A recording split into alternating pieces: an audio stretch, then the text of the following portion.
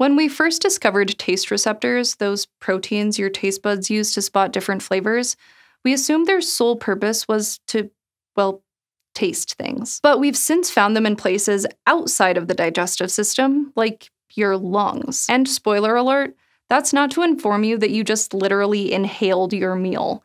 Instead, they seem to play a key role in protecting you from pathogens. On the tongue, each taste-sensing cell specializes in detecting just one type of taste: sour, sweet, salt, umami, or bitter. 3 of these, sweet, umami, and bitter, are tasted by proteins called taste receptors, which jut out of the cell. Each is like a lock that's opened by a certain chemical key. When the right kind of key comes along, the receptor tells the cell to fire off a taste signal to the brain. Cells that sense sweet or umami have basically one type of receptor, which responds to a handful of chemicals with similar shapes. But bitter-sensing cells in your mouth are covered in a diverse assortment of bitter taste receptors, collectively referred to as T2Rs, and each can have several chemical keys that unlock them.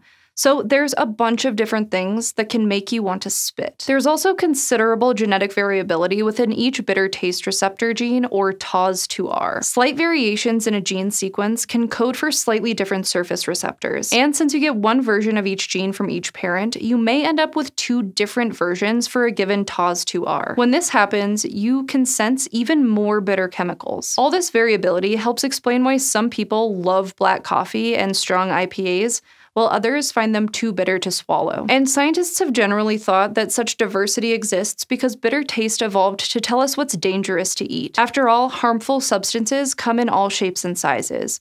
So it makes sense that our bitter-sensing cells would cast a broad net. But it turns out these same receptors are found in lots of other places, like your respiratory system. And that calls into question the idea that they exist solely to help discern harmful foods, though the body may still be using them to pick up on dangerous things. There's mounting evidence that these receptors alert your lungs to unwelcome guests. For example, sensory cells in the airway express multiple T2Rs. When they're triggered, the cells release microbe-fighting peptides. Also, ciliated cells, the ones with hair-like projections that help keep mucus moving, have a different set of T2Rs, which sense molecules that bacteria use to communicate. When they're triggered, the cilia beat faster, which helps move pathogens up and out. And weird as it might seem, some of the variations of T2Rs that influence how you taste bitter substances are associated with higher rates of specific respiratory infections like chronic rhinosinusitis. So your sensitivities to bitter food